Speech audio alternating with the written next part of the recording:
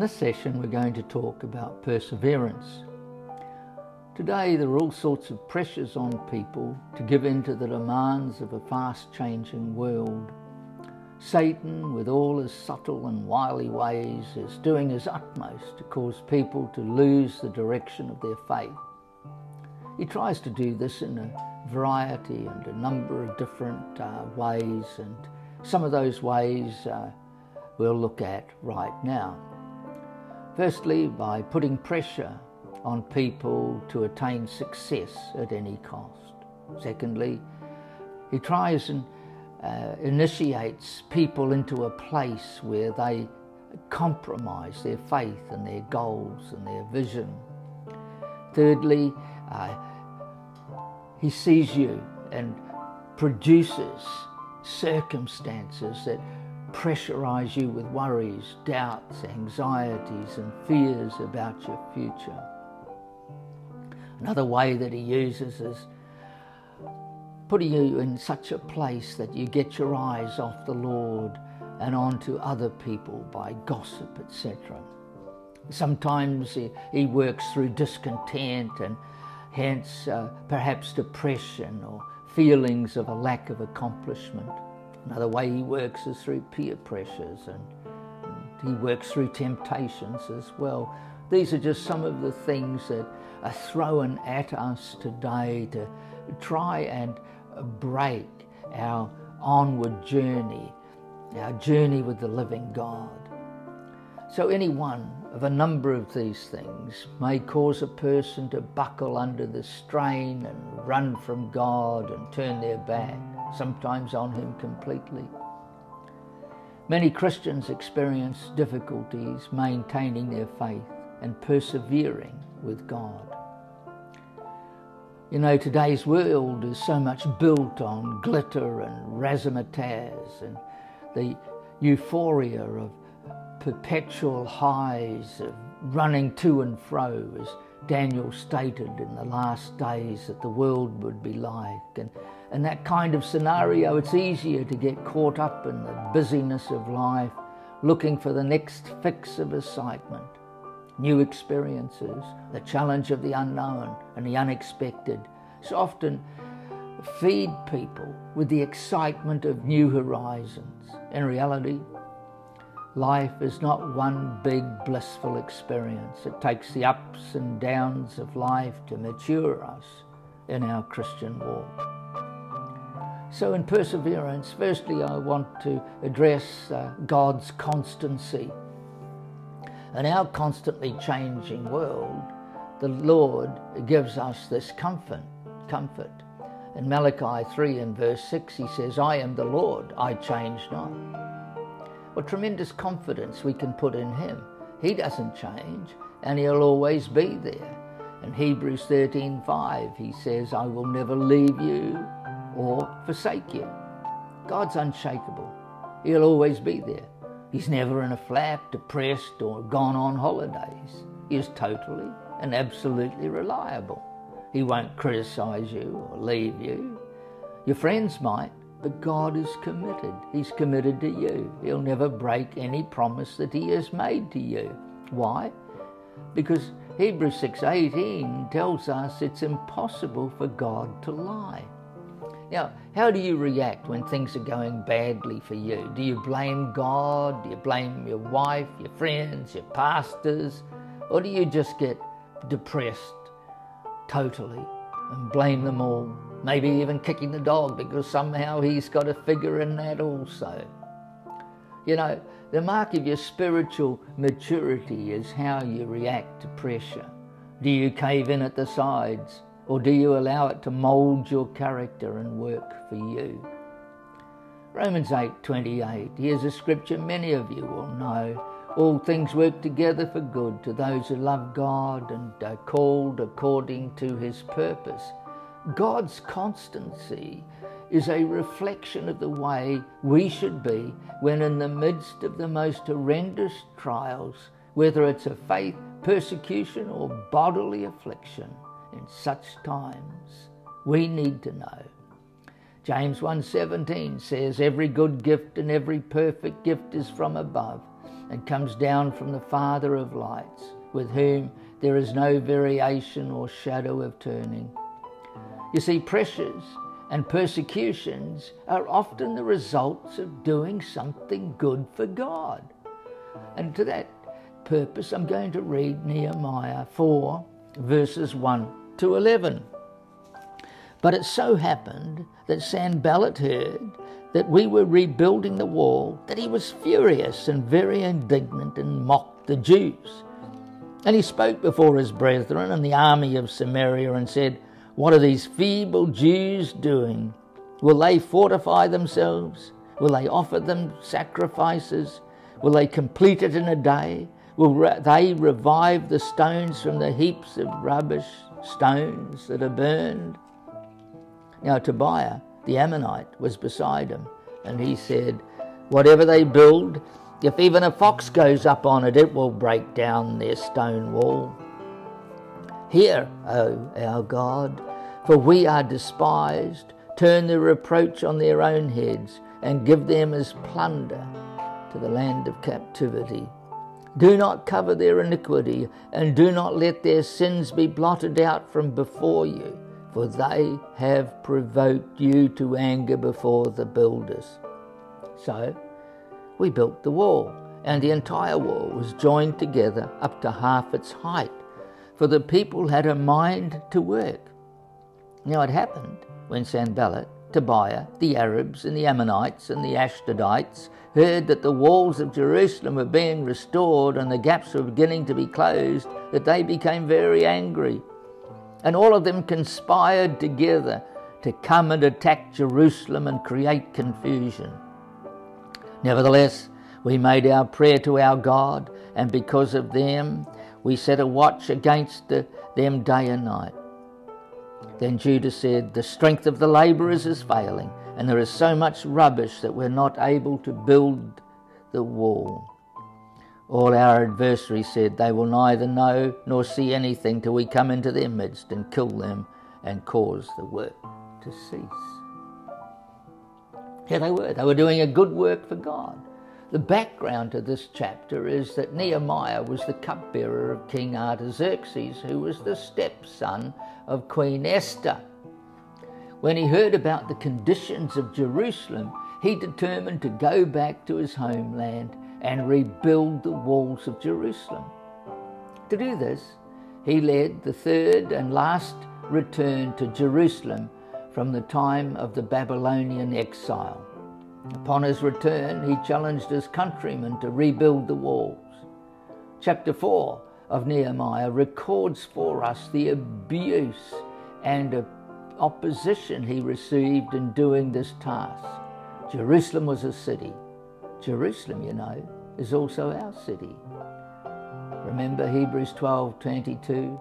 "But you have come to Mount Zion and to the city of the living God, the heavenly Jerusalem, to an innumerable company of angels." Possessing the city and building the walls of salvation costs in perseverance, trials and afflictions.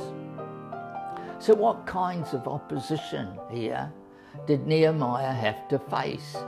Well, firstly, their character was ridiculed. In Nehemiah 4 verse 2, "What are these feeble Jews doing?" Often in Christian service we feel like we're feeble, and the opposing forces call us feeble and call into question the very things we're doing. But are we feeble? No, we're strong. In 1 Corinthians 1:25, the weakness of God is stronger than man. In 1 John 5:4, whatever is born of God overcomes the world, and this is the victory that has overcome the world, our faith. Another thing we see they did is they ridiculed their objectives. In Hebrews 4:2, will they fortify themselves? People might say, "Oh, look what you're doing. Heaven doesn't exist. What a waste of time and effort going to church. What good can it possibly do? What can Christ do for you?" The world says he's dead after all. The world tries every way to undermine our long-term goals, whether they be spiritual or physical. We can take encouragement from what the Lord said. And he was talking to Mary here, and he says this in Luke 10, verse 42. But one thing is needed, and Mary has chosen that good part, which will not be taken away from her. In fact, he was talking to Martha there about Mary. In Matthew 24:13, he says this, He who endures to the end shall be saved. Another thing that they had come against them, these builders of the walls, was that they were ridiculed for the way they worshipped. And you know, often you'll be ridiculed as well. In Nehemiah 4:2, will they offer sacrifices? You see, one of Satan's greatest ploys is to come against the way you worship. He'll accuse you through others, e.g., it's wrong to worship in that fashion, to pray in tongues, to worship in the Spirit. And he'll always have a heap of books written by ill-informed skeptics on the subject who believe that the things of the Spirit were only for yesterday, to get the church started. Well-meaning friends will try and put you back on the track, or rather see you not go to church at all, rather than go to that church. The restoration of Jerusalem and of its people involved ridicule of their worship. So you can be expected that the form of worship will be ridiculed by others as well. Another thing that challenged their perseverance was that their enthusiasm was ridiculed. In Nehemiah 4:2, will they complete it in a day? The enthusiasm of the group who under Nehemiah were rebuilding the walls was infectious. It was good, hard work and challenging. The people had a goal, and that goal was firing them up to do the work. The work had to be done, and they were working at it with all their might. They had a vision.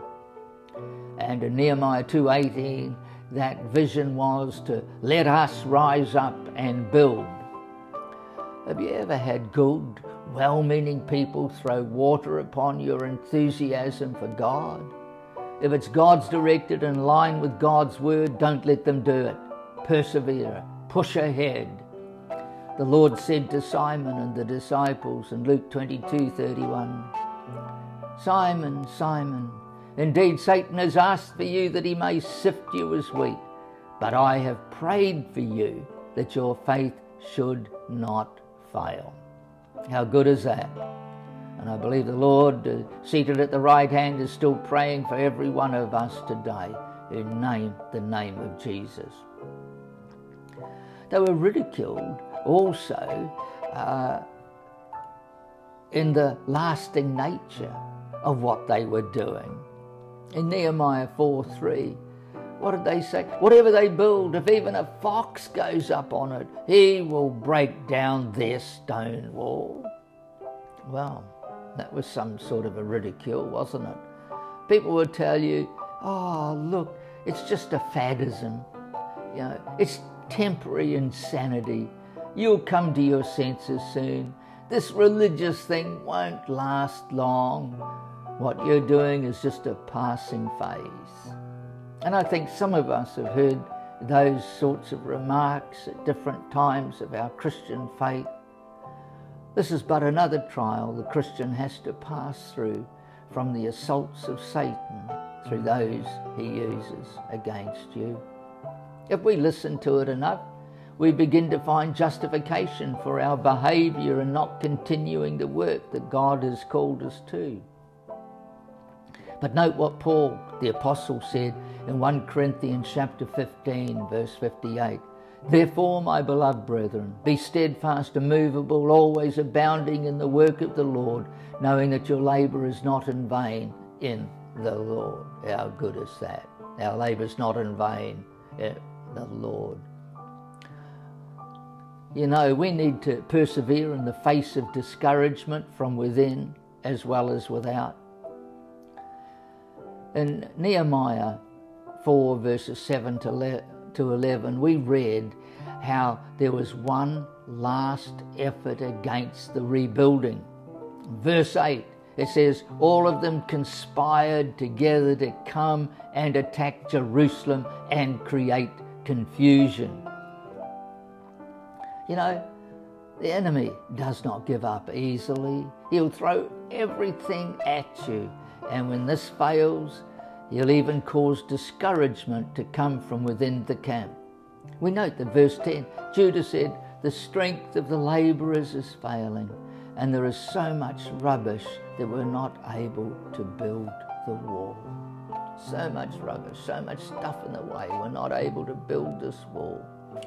You see, it's bad enough when we receive discouragement from those who don't name Christ, yet alone when we receive it from those who do name Christ.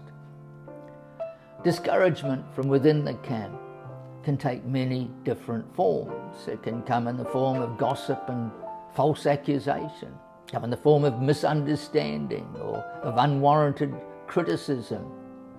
It can also take the form of a lack of love and acceptance, and of course scorn and ridicule as well may cause discouragement. Although these things shouldn't happen, sometimes they do, and then the heat of the struggle and the battle we are in increases immensely. You see, we expect persecution from without, but persecution from within, discouragement from within, we do not expect that. The writer to the Hebrews said, we are a part of Christ's house. If we, in Hebrews 3, verses 6 and 14, if we hold fast the confidence and the rejoicing of the hope firm unto the end, for we have become partakers of Christ if we hold the beginning of our confidence steadfast to the end. Let no man move us from that confidence. So what then carried Nehemiah's workers through? What then will carry you on, carry you forward in your perseverance? The first thing we see is dedication. In Nehemiah chapter 4 verse 6, we read the people had a mind to work. They had a mind to do the job that was ahead of them. You see, there needs to be a dedication to the purpose of God if we're to persevere in our faith and not stumble on the way. Many people fall because there is not the dedication and commitment to His purposes in their lives. They're afraid that God will require too much of them if they get too involved, or that He will ask them to give up too much, things which as yet they are unprepared to surrender for the kingdom's sake. So dedication is important. Another thing that is important is prayer. We read in Nehemiah chapter 4 verse 9, we made our prayer unto God. The Bible calls us as workers for Him to always have a praying heart. In Ephesians chapter 6 verse 18, it says, praying always with all prayer and supplication in the Spirit, being watchful to this end, that all perseverance and supplication for all the saints. In the times of trial and affliction, we will pray. But let's not leave prayer until circumstances force us to our knees. Let us persevere by praying in the Spirit, as Paul encourages us to do. Another thing that we need to persevere is alertness. In Nehemiah 4:9 we read this, we set a watch against them day and night. Watching is often linked with prayer in the Scriptures. I believe we'll never pray effectively unless we're alert to what is happening around us. In 1 Peter 4:7, the end of all things is at hand. Therefore be serious and watchful in your prayer. You know, I've just said something here relating to the alertness of what is happening around us. And I read an article once where Ruth Graham, the wife of Billy Graham, was asked, how does she know what things to pray for? And she says, well, daily, I look at the newspaper, I see what is happening around us, and I see that there are things happening in this world that need to be prayed for, and I use that to govern my prayer. We need to be alert to the things that are really going on around us, whether it's in our church life, whether it's in our personal lives, and we need to adopt those principles, I believe.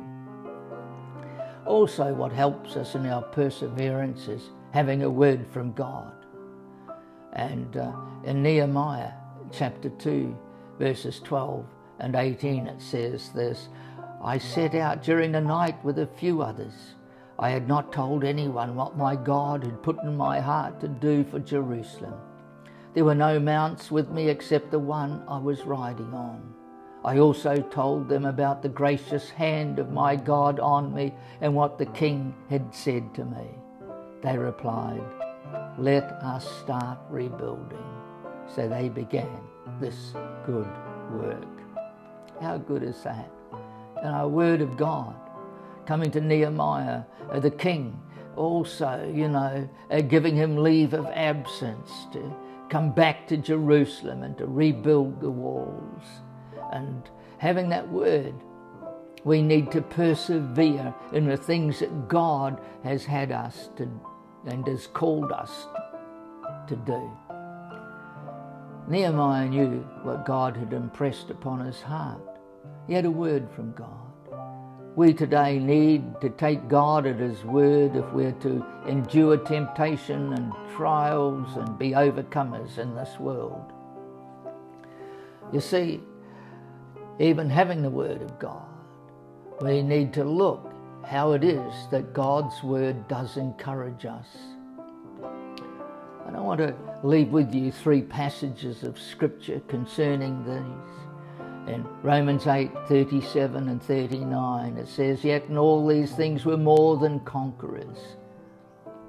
In actual fact, in the Greek text here, it's like we're super victorious. We've translated it more than conquerors because once you're victorious, you can't have a greater victory than the victory you've received. But the Greek text here makes it very clear that we are more than a conqueror through him who loved us. And Paul goes on, he said, for I am persuaded that neither death, nor life, nor angels, nor principalities, nor powers, nor things present, nor things to come, nor height, nor depth, nor any other created thing shall be able to separate us from the love of God which is in Christ Jesus our Lord. How good is that? In 2 Timothy 4:18, it tells us that the Lord will deliver us from every evil work and preserve us for his kingdom. I've put it into the plural, but you need to understand he will deliver us from every evil work. So continue what God has given you to continue with. In John 10, verses 28 and 29, he says, and I give them eternal life, and they shall never perish, neither shall anyone snatch them out of my hand. My Father, who has given them to me, is greater than all, and no one is able to snatch them out of my Father's hand. And then in Psalm 37, verses 24 and 28, though he fall, he shall not be utterly cast down, for the Lord upholds him with his hand. For the Lord loves justice and does not forsake his saints. They are preserved forever. So in the light of those scriptures, in the light of the example that we've seen in Nehemiah's life there from chapter 4, and the words of God and the agreement to that word by even a heathen king himself, we need to understand that we need to pursue and complete the various things that God gives us to do. And in order to do those things, perseverance is an essential aspect of our Christian walk. So I encourage you, no matter what you're confronting this day, to persevere in the things of God. So God bless you, and I hope you find this session helpful.